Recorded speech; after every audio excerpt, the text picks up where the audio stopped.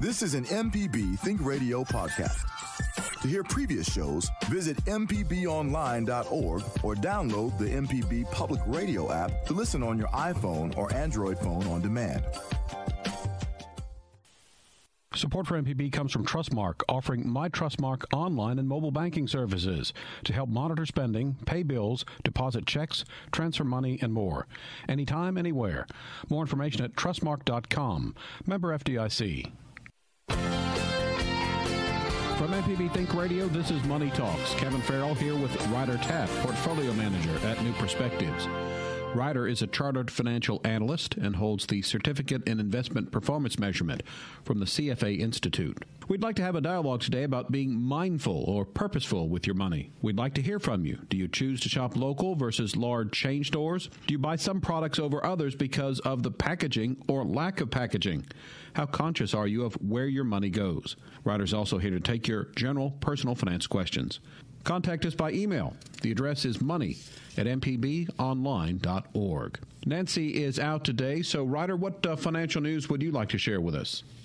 Well, Kevin, today, since we are talking about, in some way or another, we are talking about spending, I was looking at personal consumption in the U.S., and as we kind of mentioned frequently, consumer spending is a huge, huge part of the American economy. It's about 70% of the economy. And what does that mean? How much are we spending? So looking back all the way to February, back when things were on the upward trend, we were spending almost $15 trillion a year. Or spending, for that month, we spent at a rate of, it was $14.877 trillion a year. That fell off steeply in March and April, of course, all the way to about 12 trillion, but it's rebounded pretty well. We're at about $14.4 trillion of spending. That's, me, you, and all of our fellow Americans are pulling out our credit cards and cash, and I guess some of us are spending checks, and that is personal consumption there. And so that kind of ties in with what we're going to be talking about today, how to be a little more mindful of your spending, how to make a bigger impact besides just economically with your money, how to be a little more conscious about where your money is going. Last week, we had our fall fundraising campaign, and we'd like to thank those who made contributions. Someone sent in an email that we'll handle now, and it says, my husband and I need to decide whether to begin investing through a financial advisor for a fee or through our insurance company for, quote-unquote, free. They have put in their recommended amounts towards retirement and have a sizable emergency fund. They have a solid monthly budget that seems to be working, and they're making strong headway on our long-term savings. The problem is they have an extra $1,000 that they consistently have left over every month. We personally know a reputable financial advisor who would charge just under $1,000 per year to invest the amount and give advice as needed. We also have a very good relationship with an insurance company who can also help us invest monthly and give advice, but for no additional charge. Ryder, Liz, our producer, sent you this email, so you've had a chance to look over it. What would you advise Susan, who sent in the email? Yes, absolutely. And I love this. I love that she has the problem of needing to decide how to start investing. She's got, it sounds like, all of her other ducks in a row. So a couple of caution, and I do appreciate that she put the investing through our insurance company for, quote, free. That was in quotes, not just plain text. Because that's the first thing that she brought up. The financial advisor charges a fee, and the insurance person is free. One of my first things when you're selecting an investment advisor is look at how they are paid, because your insurance company is not doing this for free. They're getting their money from somewhere, and it may indeed be from you. With a fee-only advisor, they charge a fee to the consumer, to the client. So that's, how sounds like how that financial advisor works. That is how we work as an advisory. We send a bill to the client. They pay that bill, and that is how we get paid. There's nobody paying us to give our product to clients. We're not taking a commission out of that. It's fairly transparent. You get a bill. With the insurance company, I don't know what they're looking at, but, it could be they're looking at insurance products, which are not necessarily, or generally speaking, not investment products, often have a higher fee, different limitations on how you can access that money. So that's the first thing I would look at. How are they actually getting paid? Because trust me, they are. And I would generally lean towards the fee-based or fee-only financial advisor there. Another concern is, what services will you receive? If all you need is just someone to stick the money in the market for you and then call it a day because you're so good at everything else, you never have questions about your finances, then that's great. And you can probably do that on your own elsewhere too.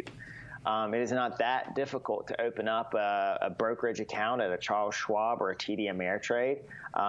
Just pick some low-cost exchange-traded funds, maybe engage the financial advisor to help you get it set up and help you develop a plan. But then from there on out, just do it on your own. It's not burdensome, but the reason people go to a financial advisor is because a financial advisor holds them accountable to those goals, helps them understand those goals, make sure that they're actually executing, because I can say it's fairly easy to do, but it is a lot easier to say it's easy than it is for most people to actually stick with it. So that's what I would look at. What are they actually doing for you is going to be a very important thing.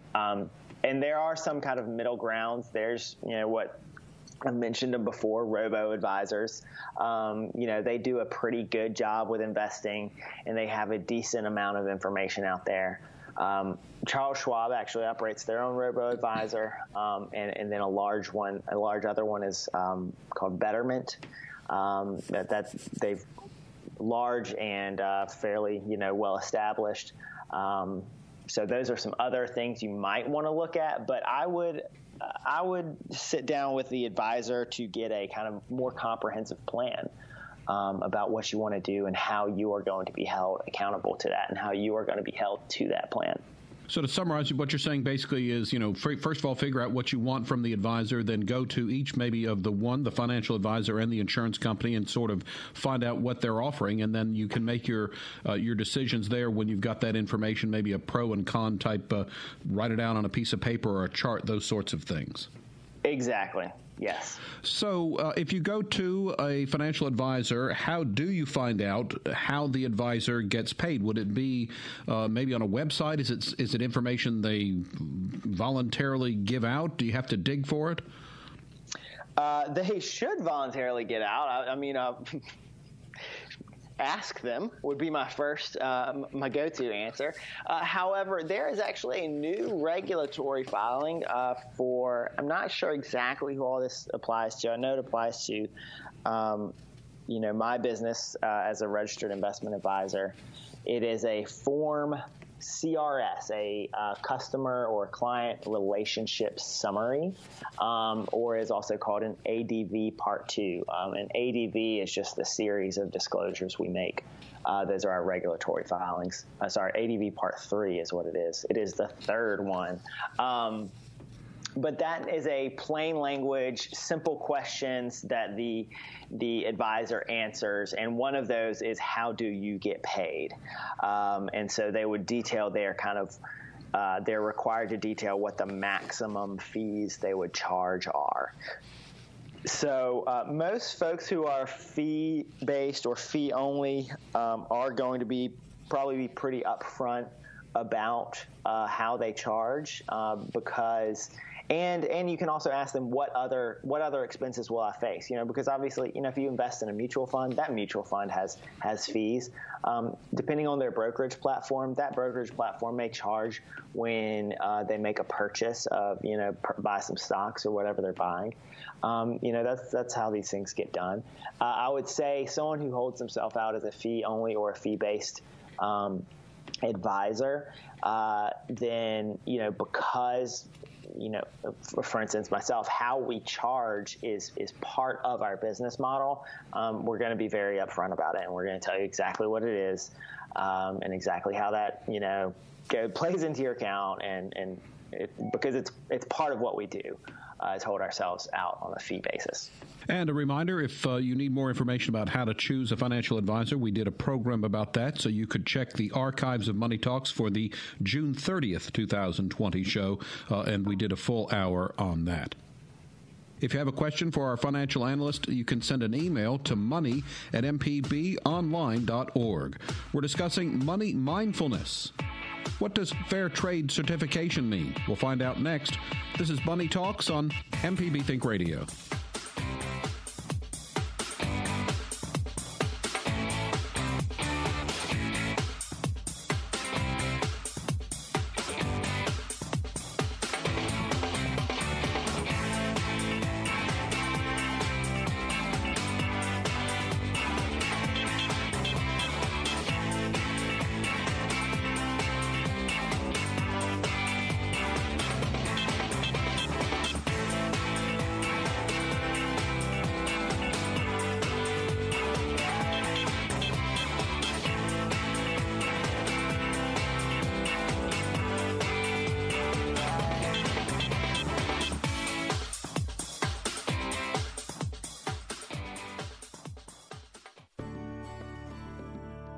Hi, I'm Dr. Susan Buttress, host of Southern Remedies, Relatively Speaking, a show that explores issues that relate to you and your family, from mental health obstacles and family interactions to handling life's disruptions. Whatever it is, we're here to help. Find out what we're all about and subscribe to the podcast by using any podcast app or by downloading our MPB Public Media app.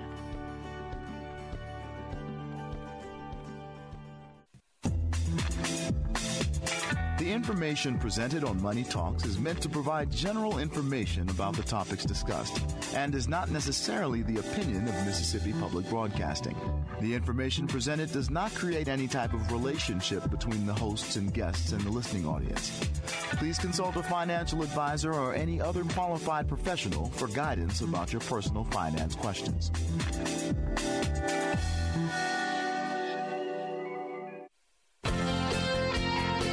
You're listening to Money Talks. Our website, moneytalks.mpbonline.org, is one way to hear past Money Talks broadcasts. You can also download the MPB Public Media app so you can listen on your iPhone or Android phone to all of the Think Radio shows on demand. Kevin Farrell here with Ryder Taft, Portfolio Manager at New Perspectives. When you see a product with the Fair Trade Certified seal, it was made according to specific social, environmental, and economic standards. These products are available for purchase at Kroger, Target, Sam's, Amazon, and other retailers. We do have a caller on the line, so let's say good morning to Becky, who's called in from Meridian. Becky, you're on the air with us. Go ahead. Good morning. I try. I don't always succeed, but I try not to shop at Walmart, and for two reasons. Number one, they aren't locally owned, and number two, the Walton family that also started the Walton Family Foundation, they are big proponents of privatizing public schools all over the United States, and one of the two main forms of privatization of public schools is vouchers, which simply takes public taxpayer money that's intended for public schools and allows it to go to private schools. So 90% of Mississippi's school-age children attend public schools. 90% of the United States school-age children attend public schools. Therefore, 90% of our future workforce gets its start in public schools, and that's where taxpayer money should be going, is to our public schools. That's what taxes are for goods and services that we as a society have agreed that we need and are willing to pay for. So for those reasons, I try not to shop at Walmart. That's my comment.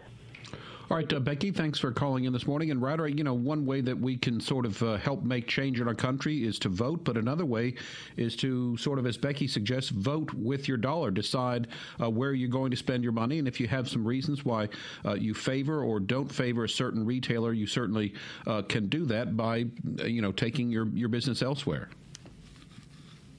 And what I often think about when people talk about voting with their dollar is boycotts, and those were a tool used extensively in the civil rights era, or what we call the civil rights era. In the 50s, 60s, 70s, boycotting businesses that discriminated against African American customers, boycotting transportation, the Montgomery bus boycott, for instance. And what's important to so just doing it on your own, for instance, as Becky is doing, she is not spending at Walmart, and a boycott only works insofar as it actually does start to impact the bottom line of the company. You see companies responding to that sort of market action all the time. Companies will put out statements, we're going to support this, or we're going to stop supporting this. We're going to not support this line, or we're going to carry this line. But the idea being that, a company operates on some profit margin. If, say, they have a profit margin of 10%, then, if they lose 10% of their revenue, they're going to lose more of their profit because stores have fixed costs that they have to overcome. So that's how it can have an impact. But kind of like Becky is doing, she is obviously sharing that message with other people. So doing it by yourself is not necessarily going to be that productive. But the more you do it, and the more people are doing it, then the more effective it is. And we have a market economy, and the market will ultimately respond to what the consumers want. So that is kind of like a boycott in a sense. And I'll say, if you want to do it's a kind of a grassroots effort, and I thought Becky was very well stated and why she did not choose to shop at Walmart. And so if you're going to try to maybe convince others, to have your argument well stated and well in mind, and maybe that's one way to do something sort of on the personal level. But again, Becky, we thank you for your phone call. We've got some open phone lines for other people who'd like to call in as we talk about mindful spending of our money on Money Talks this morning. Ryder, when you hear the term ethically shopping, what sort of characteristics come to mind? And so this gets interesting. It's people at the most basic kind of broad level. It's taking into account ethical considerations when you're shopping. And you mentioned fair trade at the top of the section. And that is a company which certifies that products are made in a certain manner. One ethical consideration people might make is they don't want products that are made using child labor, for instance. And so, if you can do the research, or even if you're not necessarily doing the research, but you hear about, this company uses child labor or has been known to use child labor, you can avoid that company. It can be talking about paying fair wages to their workers. It could be things like, kind of like Becky mentioned, folks who use local materials and local producers. A lot of people, an ethical consideration may be, I am going to buy things which are made in the United States, where we do have probably better worker protections, worker environment, kind of well-being of workers than you do in some emerging countries where a lot of manufacturing is taking place. And we can quibble all day about, what are the exact conditions you're looking for? But ultimately, your ethical consideration might be, I just simply want a place that has better X, Y, or Z. And that's what you're looking for in the manufacturer of the product.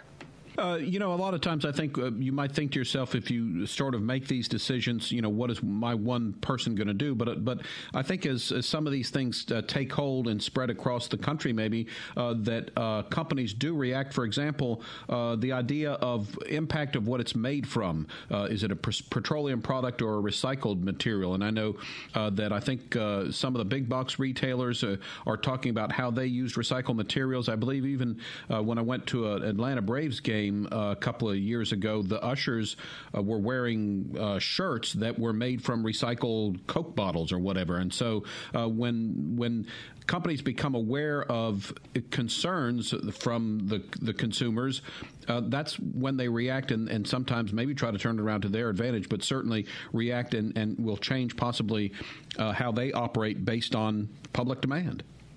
Yeah, exactly. All right. So as we move on with our discussion, when you spend money, I guess the first question is to buy or not to buy. What are maybe some of the concerns or thoughts that go into that decision? Yes, I think not to buy would be the correct answer with most of those considerations. No, in all seriousness, I read a lot about the impacts of this ethical consumerism. Is buying recycled products any better? Maybe you're trying to reduce your environmental impact. Can you actually be buying the same amount of stuff and reducing your environmental impact? The easiest way to reduce the impact of your purchase, reducing the negative impacts of your purchases, is to simply do less of them. Talk about, for instance, say food waste. Even in my house, we end up, we try to be careful about the foods we buy and try to, if something's going bad in the fridge, figure out how to use it in your next meal. But we still do throw away food. And so say if you realize that you are throwing away a quarter of the food that you purchase, which is not a crazy, I don't know what the statistics are for America, but that's not a crazy amount. Then you can reduce your impact by simply being a little more focused on what you buy. One example that gets brought up a lot is fast fashion. If you're buying clothes regularly, you just want to have the latest whatever. I don't even know words for clothes anymore because I haven't bought clothes in a long time. But simply reducing the number of times you buy things and focusing instead on clothes that are going to last longer, both in a materials not falling apart sense, but also in the sense that, they may not go out of style next season. And focusing on that instead of simply buying clothes, every few months with the changing of the seasons. And so reducing the amount that you buy is a very simple, direct way to have an impact, both in what was manufactured and the kind of marketplace. Earlier in the hour, we were talking about investment advisors, and I believe that we have a question along those lines from Catherine in Greenwood. Good morning. You're on the air with us. Go ahead. Good morning. I am just wondering, usually when you hear discussions of financial advisors and how to choose one, you hear the term fiduciary. What we're hearing today is fee only. Is that the same thing? No. Those are fee only is simply referring to how they charge. And fee only, generally speaking, that means they are paid by a fee, and I think generally the implication is the fee is paid by the client. So that, Catherine, if you came to me, I would say, well, I'm going to charge you this much money. Here are the services you get. So what is a fiduciary? So a fiduciary, and this is fiduciary has come up in the news a lot in the past couple of years because there are certain members of the finance community who hold themselves out for financial advice to the public who have been required to be fiduciaries. And that means putting your best interest above their own, putting your best interest first. And for practical purposes, often that means eliminating conflicts of interest. So, for instance, if I work for a company that they say, okay, we're going to pay you, we're going to give you a bonus if you put this mutual fund in 10 different accounts this month. That's a conflict of interest because what if those 10 different accounts, it's not the best fund for those accounts? Or working for a company which has financial products, but you are limited to the financial products that they provide. That's a conflict. So a fee-only advisor is not necessarily a fiduciary. That's my point. They wouldn't necessarily be, but I don't really see why they wouldn't be. Okay. I'm not sure. What questions would we ask? If you can ask, are you a fiduciary? Sure. And if they're not, but they say it doesn't matter, like you just said, because I wouldn't ever, suggest something, how do you become a fiduciary? No, I don't think I said it doesn't matter that they're not a fiduciary. Okay. So how do you become a fiduciary? Being a fiduciary is how you act towards your clients. And the reason it's come up a lot recently is because there have been, for instance, registered investment advisors, folks who work at registered investment advisors have been fiduciaries and held to a fiduciary standard for a long time. Other folks, for instance, insurance brokers, for instance, brokers who work at brokerage houses and get paid by commissions, they have been held to a different standard, which is a suitability standard, which is a fine standard. It means that they have to take into consideration your needs and make sure that the thing that they are selling to you is appropriate, but they don't have to make sure it is the best thing for you. And that's how, for instance, how I mentioned brokerage houses, maybe they have a limited product offering, or maybe they do take commissions. They have been held to the suitability standard, which is different. There has been a lot of discussion in both the SEC, which regulates a lot of securities, with the Securities and Exchange Commission, they regulate a lot of securities business. Also, the Department of Labor, talking about changing what a fiduciary is, changing the kind of rules there, and making it easier for other people for folks who were previously held to the suitability standard to be fiduciaries. And it's kind of two sides to it. One, they're kind of trying to hold those folks to a little higher standard, but also at the same time making it easier for them to reach that standard. So I don't love all of the changes to fiduciaries. I do love that people are paying more attention to it. So it is getting more important not only to ask, are you a fiduciary, but ask them what that means to them, and also ask them, because I think one of the important things about fiduciaries is the conflict of interest. I think it's important also to ask, what conflicts of interest might you have? Okay, thank you. But it's not like a certification. It's not a process. It's how you are towards your clients. Very much.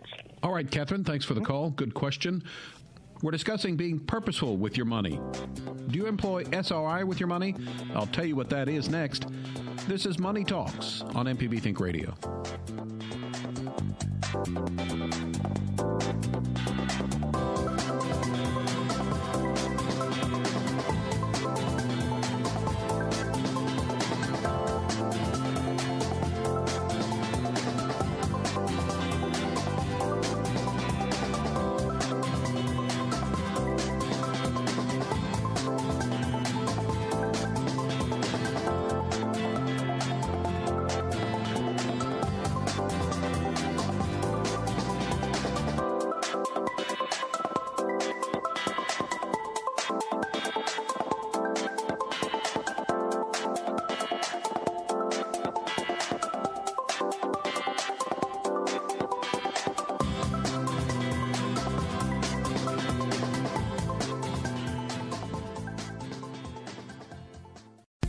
This podcast is a local production of Mississippi Public Broadcasting and depends on the support of listeners like you.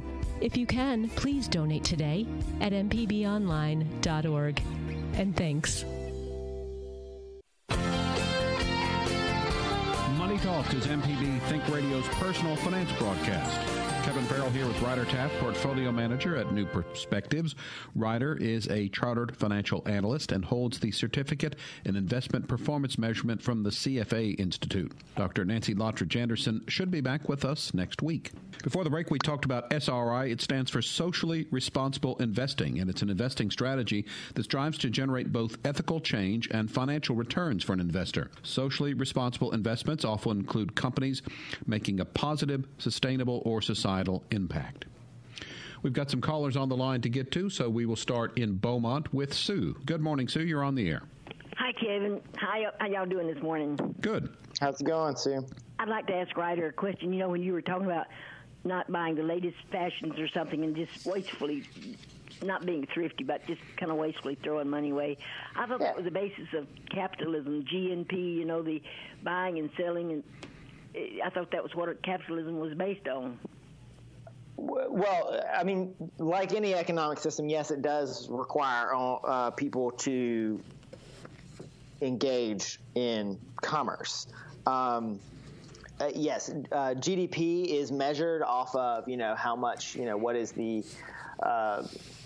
kind of exchange of money. For instance, like I said, we are a consumer economy, and at the top of the show, I talked about, we were, in February, we were on track to spend $15 trillion in a year.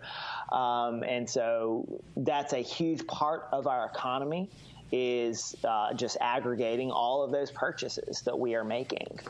And that's kind of just how we measure the statistics of the economy. I mean, that being said, I don't think we're going to have a collapse of the economy if people just look towards more sustainable alternatives. Now, if people suddenly stop spending money, if people suddenly cut their budgets in half and just spend a lot less money, yes, that would have an outcome on the measured economy. But you have to think what is the actual outcome on those human beings living and existing in the economy.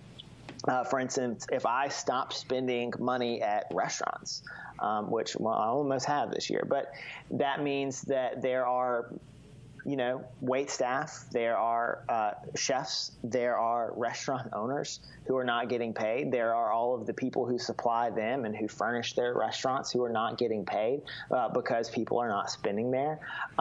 So yes, in order for one person to make some money, it does rely on somebody else spending money. But that doesn't mean that it would be impossible or difficult within our economic system for people to focus on maybe being a little more frugal, maybe looking towards things that are a little more sustainable. Well, thank you. All right, Sue, thanks for the call.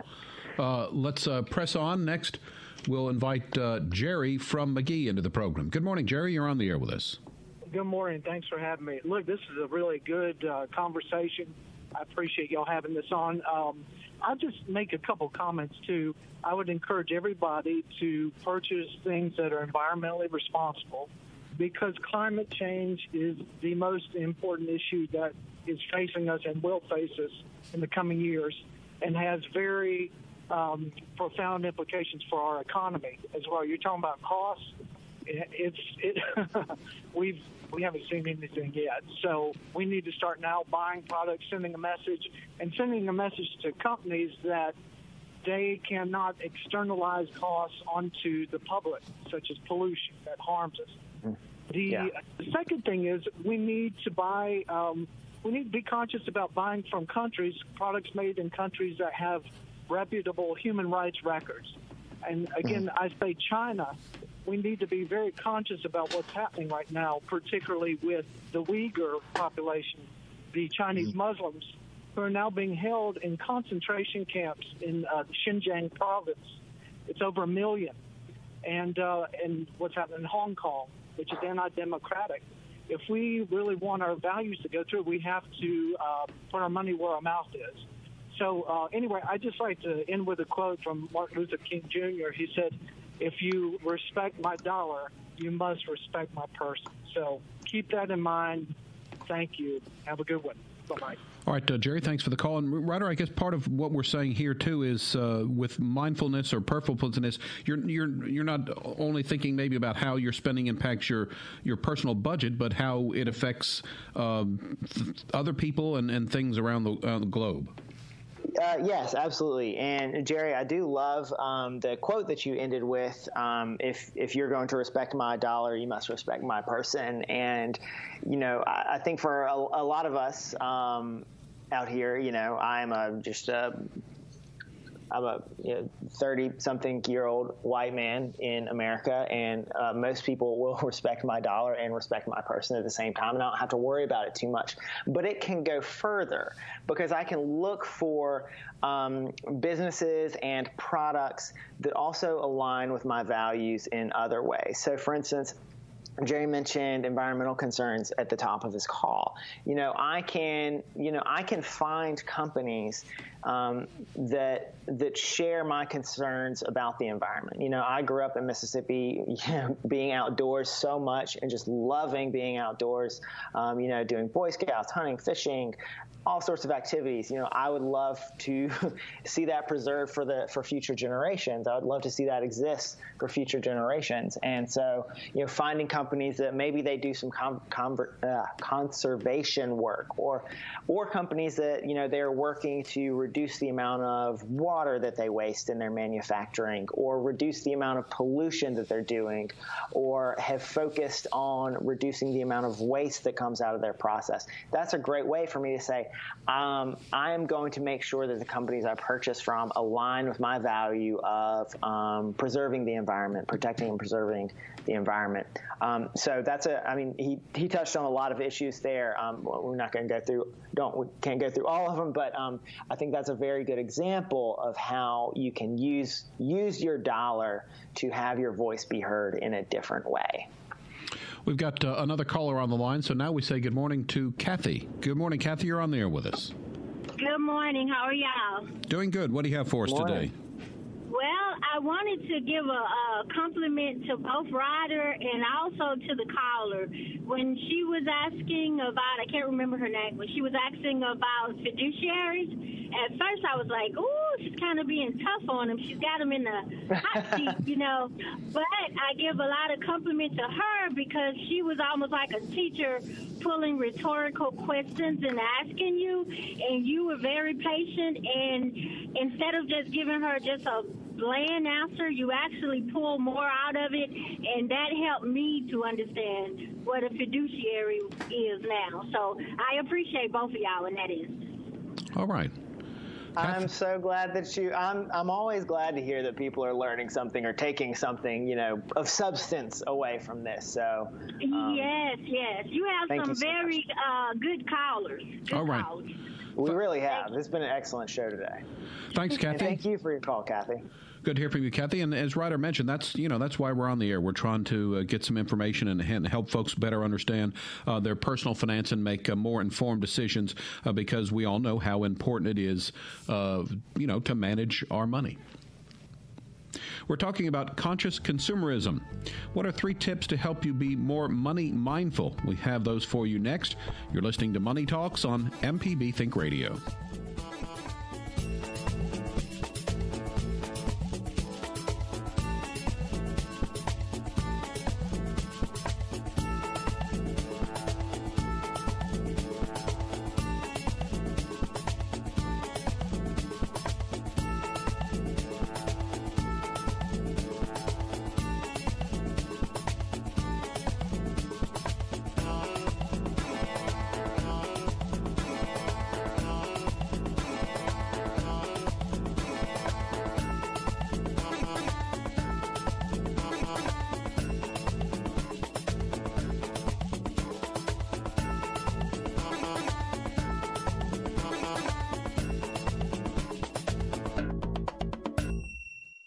No matter if you use an app to start your car or still have a flip phone, Everyday Tech can decipher today's technology for tomorrow's solutions. Subscribe now to the podcast using any podcast app or the MPB Public Media app. We're glad you found our show, Money Talks. Kevin Farrell here with Ryder Taft, Portfolio Manager at New Perspectives. Remember, every Tuesday at 10 a.m., right after our show, you can listen live to In Legal Terms on MPB Think Radio. So here are 3 tips to help you be more money mindful. 1 is to keep a money diary so you know where your money's going. 2, when you want to make an impulse purchase, take 5 deep breaths to talk yourself out of the impulse moment. And number 3 has really helped me: keep your credit cards at home and only take them out when you plan to make a purchase. As I said, number 3 has really helped me not use my credit cards for those impulse buys and sometimes the wants versus the needs. We've got some more callers to get to on the line, so we will start with Mark, who's called in from Bethel Springs, Tennessee. Good morning, Mark. You're on the air with us. Hey there. Thank you for taking my call. Sure. Go ahead. So you're talking about conscientious spending. I hear the term fair trade thrown around a lot, and I was just wondering what that means.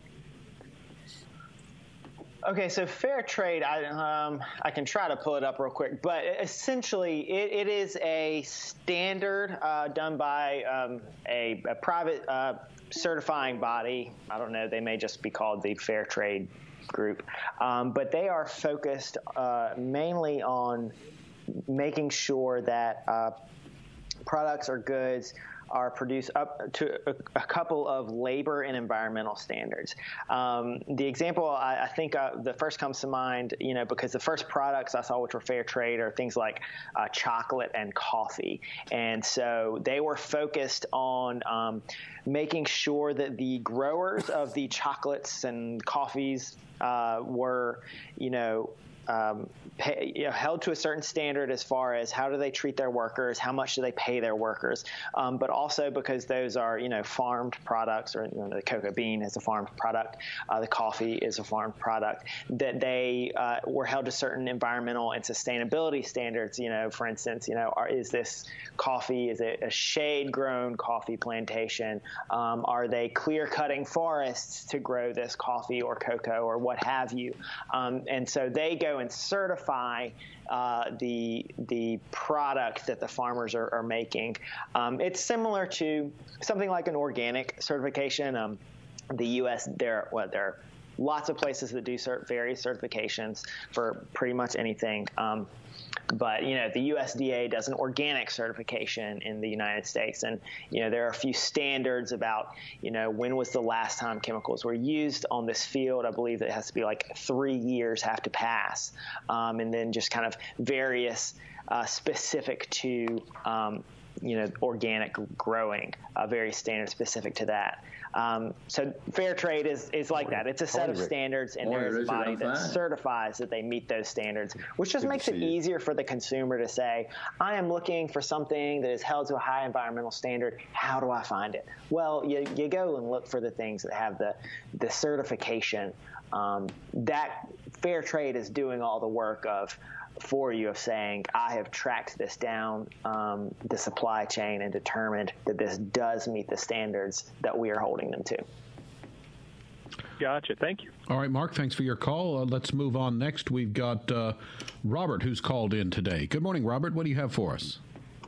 Okay. I thank you for taking my call. I've been a school principal for 1,000 years, retired in 2007. And during that time, started way back a annuity, and I'll be 70 in December.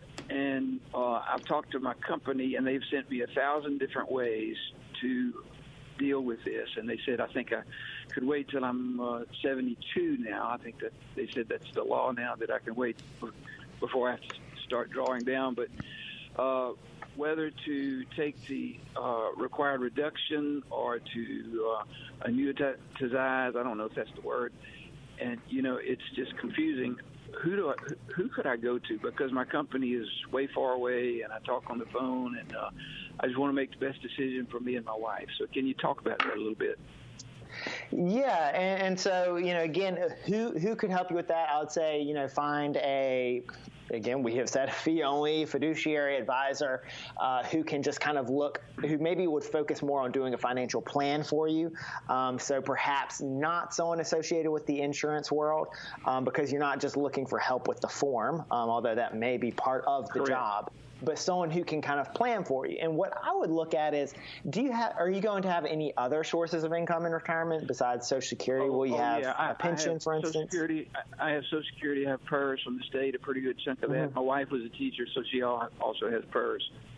Main thing I want to do is be sure if I go before she does, that she is taken care of, and I want to develop a plan with my annuity to where she has what she needs if I go, because she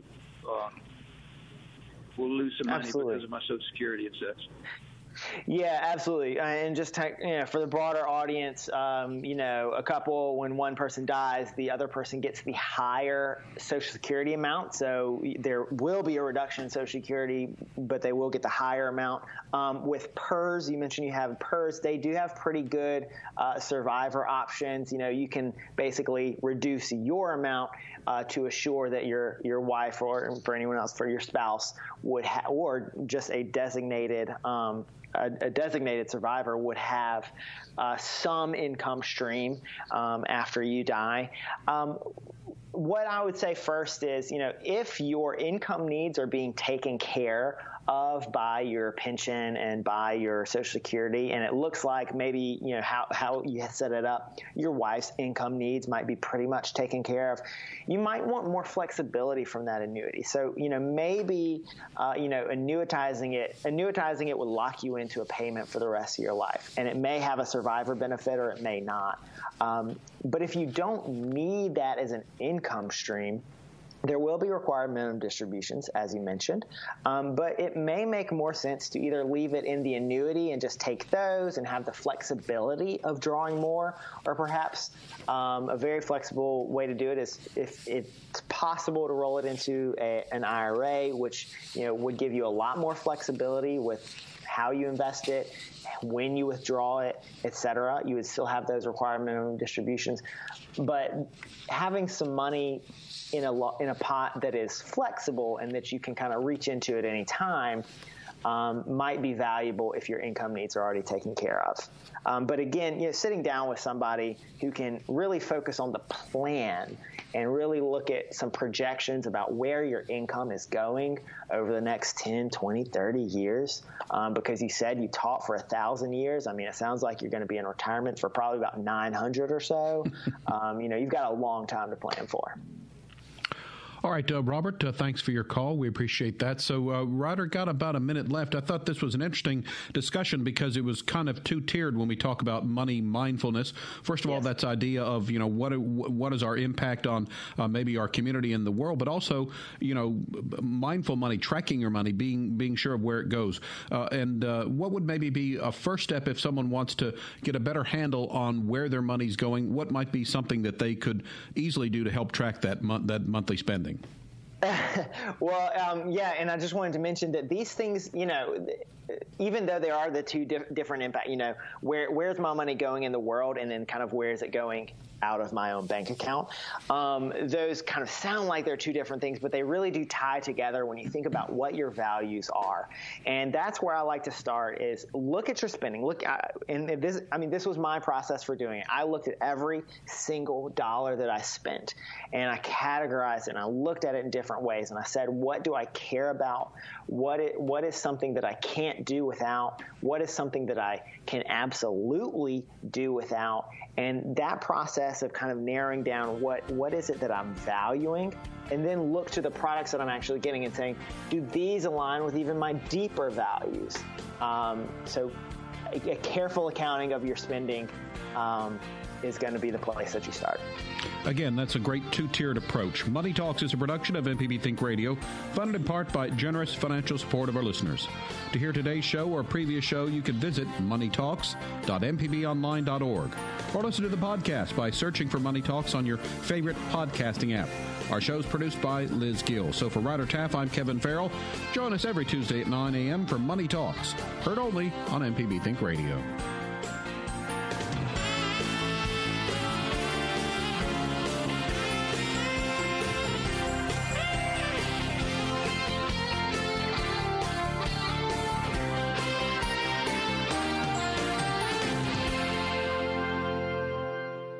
Support for MPB comes from Trustmark, offering My Trustmark online and mobile banking services to help monitor spending, pay bills, deposit checks, transfer money, and more. Anytime, anywhere. More information at trustmark.com. Member FDIC. This is an MPB Think Radio podcast. To hear previous shows, visit mpbonline.org or download